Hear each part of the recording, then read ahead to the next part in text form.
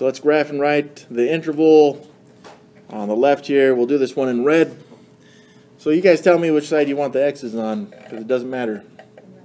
On the right. So we have a 10x on the left side. So we got to get rid of it. So I'm going to subtract 10x from both sides. And that also means that the plus 5 is on the wrong side. I'll have to subtract 5 from both sides. So that brings my inequality down. I've got 19x minus 10x, which is 9x. And negative 4 minus 5, which is negative 9.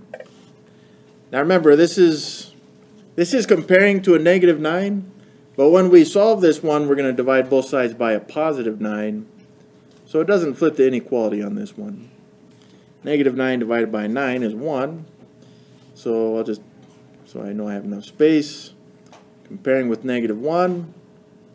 This one is eating the x, so it goes to the right. And it's not included, so I have a parenthesis there. On the other side of this, we've got to distribute this 4 and the 3. We'll do it one at a time though, so I got 4 times x is 4x minus 4 times 1 is 4.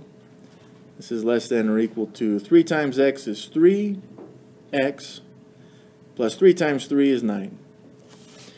Alright, well I would just put the x's on the left so that my coefficient is positive. So I got to get rid of these 3 x's which are on the right. And I've got to get rid of that minus 4 by adding 4 to both sides. And I've got a 1x, which really I don't even need the 1 there. And this is less than or equal to 13. Alright, and 13 goes to the right of that, negative 1. So here's 13. This one's not eating the x, so it goes to the left. And it's also equal to, so it's square bracket right there. This one is an AND statement. So we do want the intersection between these two, and they only intersect between these two numbers. Periodically, you guys will see this as well. Maybe sometimes it would go their opposite ways. And look for the AND statement. If that's the case, just know that there's no solution because they never intersect.